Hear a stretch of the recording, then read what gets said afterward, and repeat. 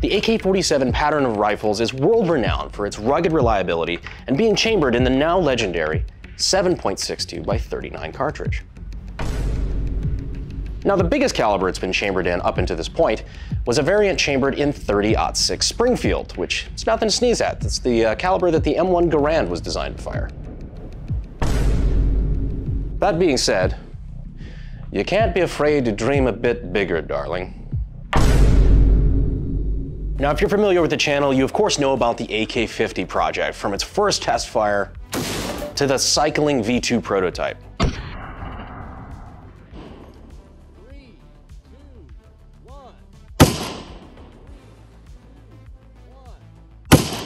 Now, most recently, you probably saw our update about the 3D printed mock-up of the V3 AK-50, aka the one that's going to look sexy, the one that's going to look like a real finished gun. Now, thanks to a lot of man hours in the shop and of course our partnership with Titans of CNC, amongst other things, we pretty much have all of the parts.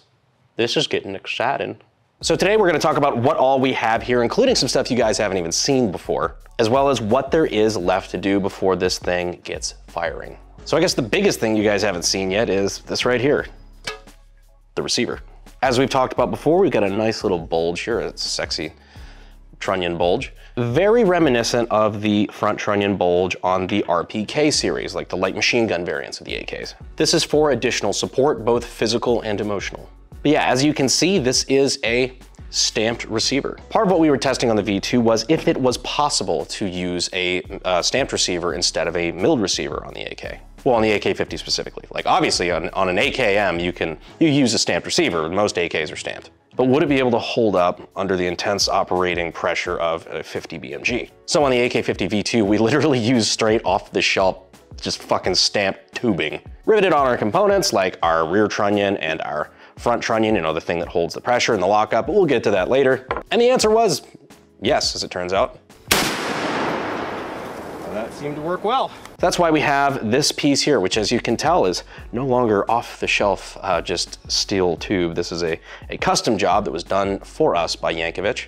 We appreciate his help on the project. But you can see where we got our magazine dimple here. Again, another feature from the AK, the stamped AK variants. On the AK-50 here, it's both for integrity. You know, the dimple gives it a little bit of extra strength here, where we have a giant cutout for the magazine. And secondly, just because it looks dope. At the end of the day, it's an AK. And it's not afraid to let you know where it came from. Now, if you're also a fan of dimples, whether that be face, receiver, back, you know, whatever, take your pick, you should go ahead and subscribe. So let's face it, dimples of all variety, pretty sexy. See, much like the AKM, we have our welded in lower rails that help guide the bolt and carrier as they're traveling through the receiver, which includes our shark fin ejector, which on our bolt ejects right in there. So boom, the weapon fires, the bolt unlocks, it moves rearward through the receiver, and it gets right about to there, which is where the ejector comes through that little slot in the bolt and kicks the round out to the top right side of the receiver. And then, of course, it cycles through the gun, comes back forward, loads up another round. Now, of course, we do have a little bit of excess on the rear of this receiver. We haven't quite cut it down to size yet, but this is still gonna be a big bitch. Speaking of big bitches, this is a standard long rivet for an AK. This is a long rivet for the AK-50. This is significantly chunkier. So a short rivet is exactly what it sounds like. So here's our rear trunnion, for example. You see these holes here, and they're mirrored on both sides. It doesn't go all the way through. What it does is it just goes and sticks out far enough so that you crush the rivet on the inside. So you put 4 short rivets here instead of 2 long ones.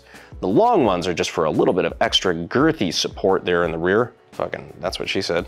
And these go in through here, and as you can see, all these rivets are countersunk for extra support, meaning the receiver is dimpled into those holes, so it grabs the sheet metal even tighter, and it goes out there through the other side where it's, you know, cut to size and then smashed into the other countersunk and dimpled side of the receiver. So the rivet head is formed, and then you have a big ass rear trunnion that is not fucking going anywhere. So another part you guys haven't seen before is the handguard. And let me tell you, this is a cautionary tale of what happens when you don't work with Titans of CNC. I believe whatever third-party machine shop did this for us had precision in their name, which is evident by the quality. Look at that perfectly symmetrical Picatinny rail. That's probably usable for something, I guess.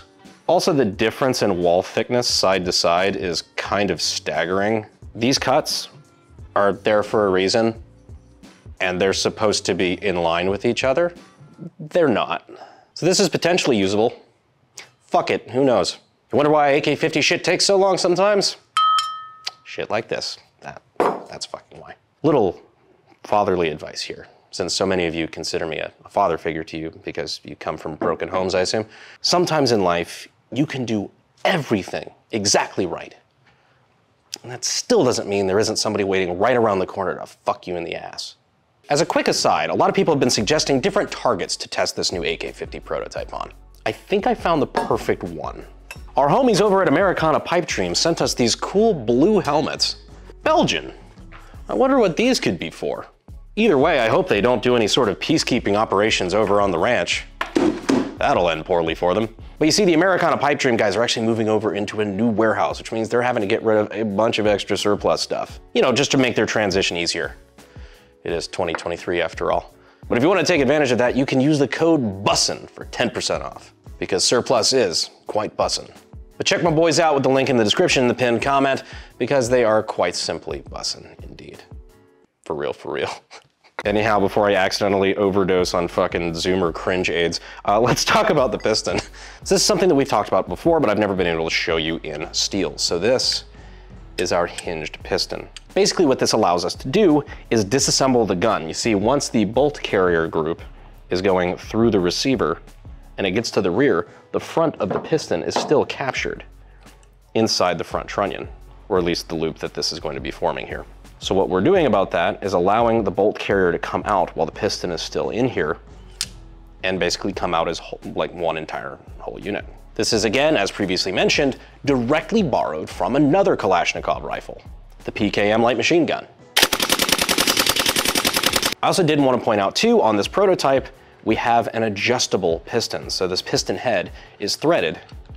And as you can see, in the middle of those threads, we have a slot. So basically what that allows us to do is thread in this piston head as much as we need to. If we're alleviating gas chamber pressure, or we need more, we can thread it out or thread it in, and then wherever it's at, we can just run a pin through there and capture it so it can't thread on or off anymore.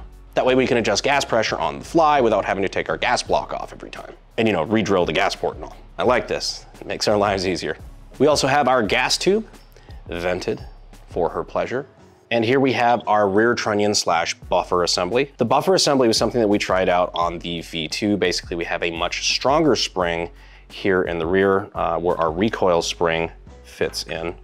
So we have our main spring here that fits into this piece, where when the bolt carrier comes all the way back and hits this piece, we have an extra strong buffer in the rear that basically makes it so it's not just a hard impact into the rear trunnion. And of course, we have different springs here that we can experiment in. We can make it, you know, lighter, heavier, whatever we decide we need to do. But I think it's a cool concept. So we carried it over from V2 to V3. Also, as you can see here, the parts that we got in from Titans have now been heat treated, so they are appropriately hard for the task that we are giving them.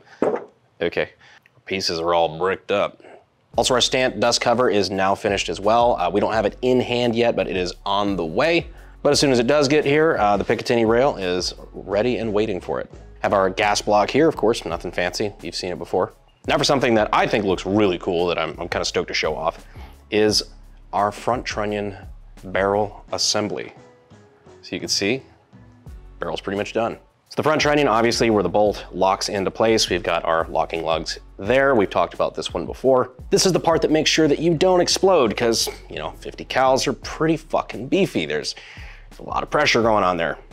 That's why this part is beefier than it was in the V2, as well as having these bulges as well for extra support where it counts. Something bulges where it counts. All right, so now here to talk about the design of the barrel, where we have these big flutes here. These flutes will be somewhat hidden by the handguard. They'll be underneath. Our gas block will go right about here. And then we have these smaller flutes up at the front. Fluting, if you're not familiar, is a well-established industry practice where, you know, you take these kind of cuts out of the barrel here. These are your flutes, Basically, the purpose of this is to dramatically reduce weight while also kind of increasing your heat mitigation. As you see, because you've made these flutes, you have more surface area on the barrel for air to contact it and remove heat from it. It's also especially helpful on 50 cals like this because you're taking weight away from the front end of the gun. And believe it or not, even though you're taking cuts out of the barrel like this, because geometry is kind of fucking weird sometimes, you're not actually taking away from the structural integrity of the barrel either. At least if you're doing it properly and not, you know, cutting the fucking bore. But you'd know all this about fluting if only you'd signed up for the Sonoran Desert Institute, or SDI. A great place to get your start in gunsmithing and weapons design. You see that? That integration just gets better every fucking time. Main sponsor of the channel, go ahead and check them out. Anyhow, another piece here I want to show off for you guys is the muzzle brake. So this is, again, a play on the JMac RRD4C. JMac Customs being a good friend of ours, old industry friend of mine. They were the ones who actually made this for me back in the day. The original AK-50 muzzle brake, which actually was in the first firing prototype. Actually, this was in every firing prototype of the AK-50 so far, now that I think about it. Just super cool, but we thought we could take a little bit of heft off of it. So that is what we did. So between the weight taken off the muzzle brake by slimming it down some and the weight taken off of the barrel with all of this fluting up here, we are just over 1.5 pounds weight savings on the front end of the gun, just between those two things alone. 1.5 pounds may not sound like a whole lot, but when you're talking about holding something up that far away from your body, let's say if you were gonna try to fire this thing standing, 1.5 pounds makes a lot of difference when it's on the end of the gun. Our projected weight on this bad boy is looking to be somewhere around 29 pounds, somewhere in that range, which puts us just about 1 pound or 2 heavier than the Barrett M82A1. Not bad, considering we had to add a gas system, whereas theirs operates on short recoil. So all things considered, I'm fairly happy with those numbers, but we'll see how it works. So now I'm gonna show you something real cool before we go. Now this here is the beginning of our bump rivet, or in this case, I guess more of a bump pin. Now, bump rivet is something that's been showing up in AKs in the last, couple decades.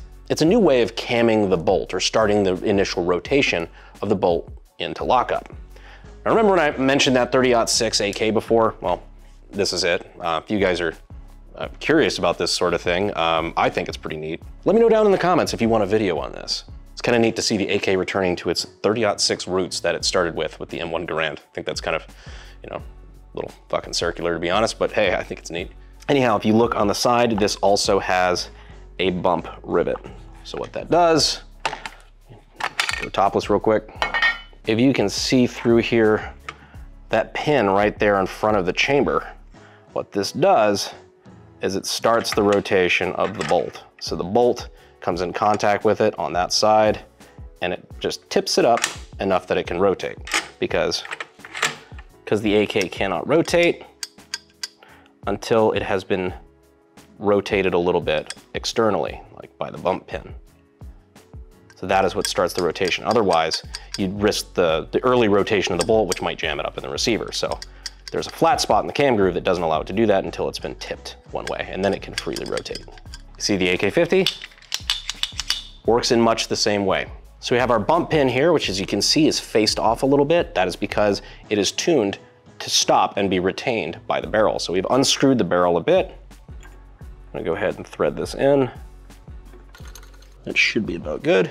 And now we have our bump pin engaged. Obviously it's not gonna have all this extra material on the side, but that's, the part isn't quite finished. But what this allows us to do is we flip up our trunnion like so. We take our bolt and our cam groove here, by the way, which are working wonderfully together. So here we have our extractor as well, which works perfectly. So we have our completed, don't worry, there's no firing pin in it. We're not at risk of, exploding here, which theoretically it would be fine. This actually could fire as is if I had a firing pin. Because after we got this back from heat treat, the bolt is hard, front trunnion's hard, I'm hard, it'll all work out. So if this bump pin didn't work, this would literally just stop out of battery and not allow it to rotate. But let's go ahead and try this. Fit it in the trunnion. And it goes into battery flawlessly. A little rickety there because, I don't have a receiver rails that are, dead straight that are helping me guide it in, but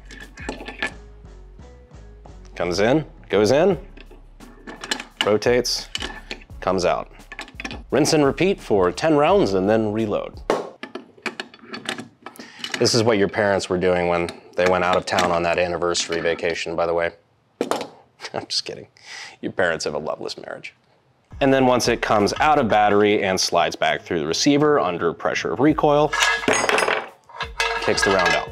This is the first time that's been done in this mock-up, and that actually felt kind of cool. Getting excited again, guys. It's getting close to fitty time. This is always the fun part of the project, when, you know, all the real hard work has been done as far as like the modeling and, you know, getting quotes and making sure that the parts that came in aren't completely fucked, and then what to do when they are fucked, and then getting more quotes and more parts. That's a clusterfuck. But once we get everything together, well, this is where the fun begins. Still have a few setbacks to overcome, but honestly, this is getting real close to crunch time. So the next AK-50 update we do might just be when we put this fucking thing together. So I'm kind of stoked. I'm excited to see this thing finally come together, how it's supposed to look, like looking like a real production gun, because this one's gonna get all blued up and done nice and lipstick and the whole nine. The first time this thing fires a magazine flawlessly in that configuration, I might fucking cry. So be sure to subscribe so you don't miss out on that, because it is going to be quite the moment. There's really not that many semi-auto 50 cals that have ever been created. So the fact that a couple of young dudes were able to throw this together in a glorified garage is kind of cool. Or who knows, it could explode. But subscribe for that too, because that'd at least be interesting. Anyhow, I appreciate you guys, and if you want to support the channel even more, you can check out some of this cool merch available at my store, Bunker Branding. Links in the description and pinned comment, as always, including the Let's Go Brandon AK-50 shirt, because God knows I need all the encouragement I can fucking get, and a couple brain cells if you have them to borrow. But anyhow, I hope this update excites you guys as much as it excites me, because we're coming down to crunch time. But I appreciate you guys staying to the end, and as always, I will see you sexy YouTube mother lovers in the next video. Thanks.